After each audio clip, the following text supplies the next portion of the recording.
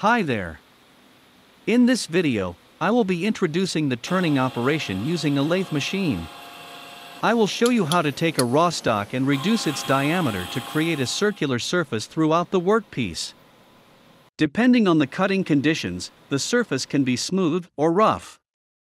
Changing the cutting conditions will improve the surface finish as needed.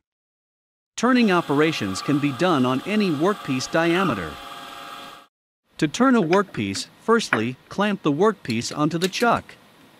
Ensure facing is completed for a smooth face. A smooth face allows the start of the turning operation to be free of any interrupted cuts. Secondly, set up the facing and turning tool on the quick change tool post and ensure the tool height is set correctly. Next, rotate the tool post and lock it in position.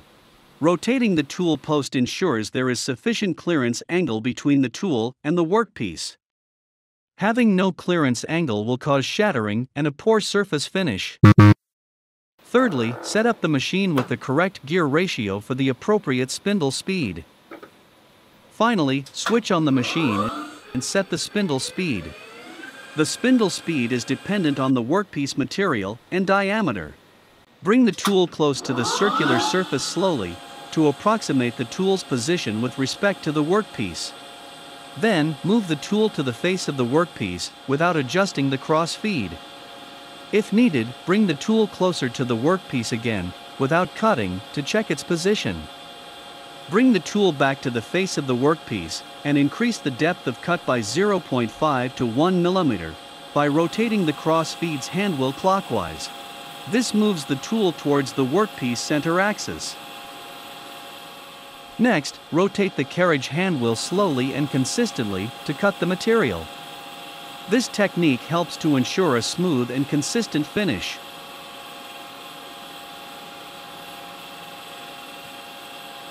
Notice how the hands are placed, moved and shifted. The tool feed rate, which is how fast the carriage is moved, and the manner of how the carriage is moved along the workpiece, greatly affects the finish. Chips may collect at the tool. Do not allow chips to accumulate, as this can ruin the surface finish and pose a danger to you. Stop the machine and use the long nose plier to remove the chips. Never use your hands, as chips are hot and sharp. Do not move the tool away, as this may result in inaccurate workpiece dimensions.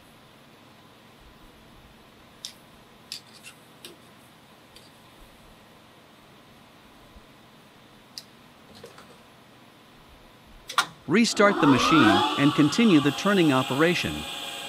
Be cautious as the tool is moved closer to the chuck. There are no safety devices to prevent tool collision. When sufficient workpiece length is turned, switch off the machine and retract the tool away from the workpiece surface using the cross slide. Then move the carriage to move the tool away. Check if the entire workpiece diameter has a new surface. If not, repeat the process till the entire surface is cut. Depending on the cutting conditions and the feed technique, the surface finish may vary. During the turning operation, the workpiece diameter can be machined without constant measurement with the vernier caliper. This is called turning to size. To do this, a fixed starting point, also called a datum, must be set on the cross slide. Then, by using the cross slide dial during machining, the workpiece diameter can be reduced to the needed dimension. Ensure facing is complete prior to turning to size. To set the x-axis datum on the cross slide, also called zeroing the x-axis datum, rotate the cross slide's handwheel till the tool touches the workpiece surface. Then, hold the handwheel tightly and rotate the dial till the zero mark is aligned to the reference mark. Depending on the machine model, the increments on the cross-slide handwheel dial refers to either radius or diameter. In this machine, the dial increments refers to the diameter. After zeroing, move the tool away from the workpiece surface and to the end of the workpiece. Rotate the cross-slide handwheel clockwise while reading the dial to move the tool towards the workpiece. Then, using the carriage, move the tool across to turn the workpiece to the targeted diameter. For example, a workpiece with diameter 64 mm was zeroed with the cross slide. The workpiece diameter needs to be reduced to 59.7 mm. As the targeted diameter is much smaller, the workpiece is cut with multiple passes to control the depth of cut.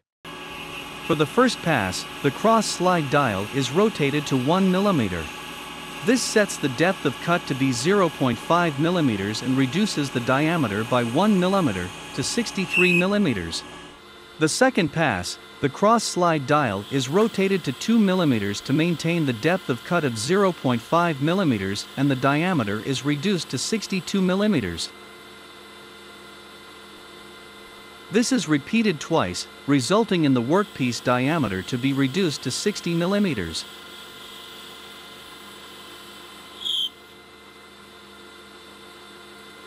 It is good practice to measure the workpiece prior to final few cuts to ensure there were no zeroing errors. Finally, the cross-slide dial is rotated to 4.3 mm, thus reducing the depth of cut to 0.15 mm and turning the workpiece to the needed diameter of 59.7 mm. Measure the workpiece to confirm the dimensions.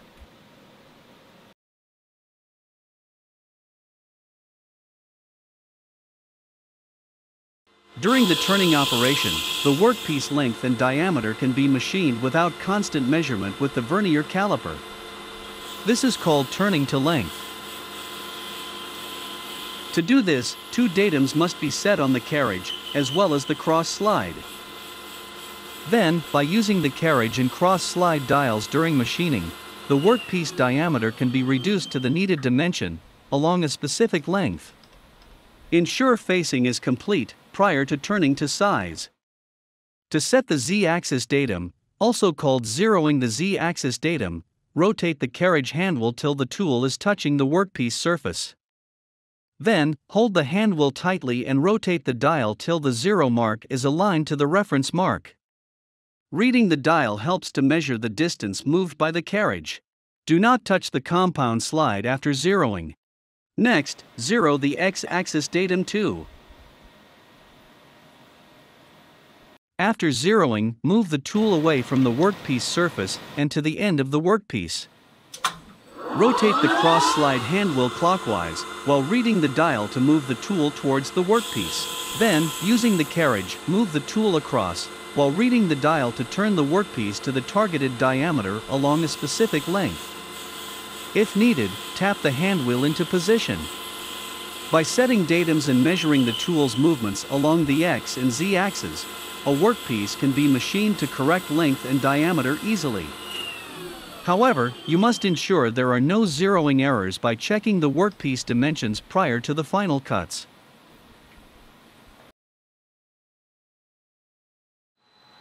As the workpiece may come in various lengths, it may be necessary to use a center mounted on the tailstock to support the opposite end of the workpiece. A live center is usually used as it rotates with the workpiece. To use a center, there must be a pilot hole drilled into the workpiece for the center's tip to sit in.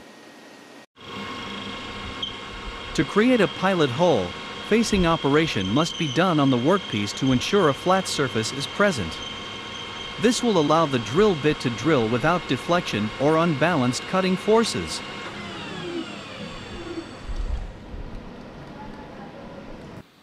Then, using a center drill mounted onto a drill chuck, which is mounted onto the tailstock, a pilot hole is drilled into the workpiece.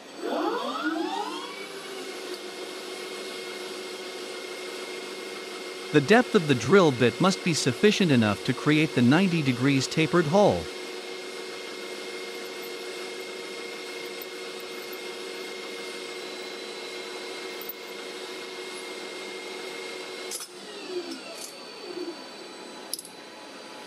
After creating the pilot hole, the workpiece is extended to the required machining clearance length to be supported by the live center mounted on the tailstock. The workpiece must be reclamped rigidly.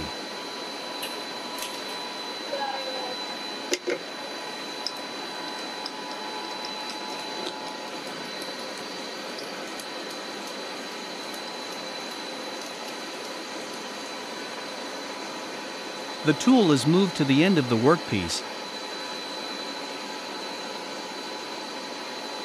and the carriage handle dial is set to 0. Next, the tool is moved to the outer diameter of the workpiece, at the center of its length, and the cross-slide handle dial is set to 0. By setting datums, the turning to length and turning to size can be done accurately. The tailstock is slid forward and locked into position. Then, the barrel is extended till the revolving center is firmly in the pilot hole.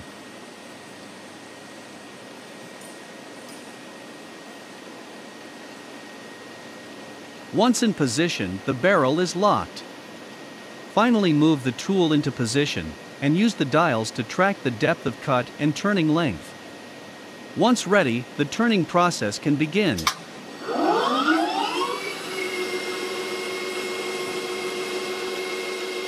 With the use of the center, the turning process can be done without any workpiece deflections.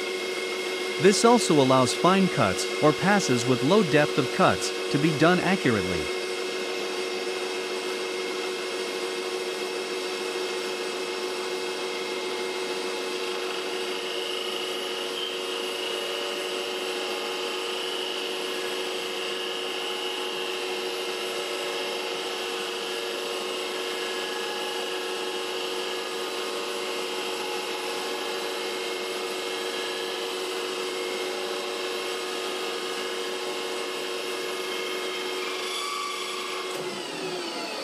The demonstrations you saw are the typical turning operation for various workpiece sizes.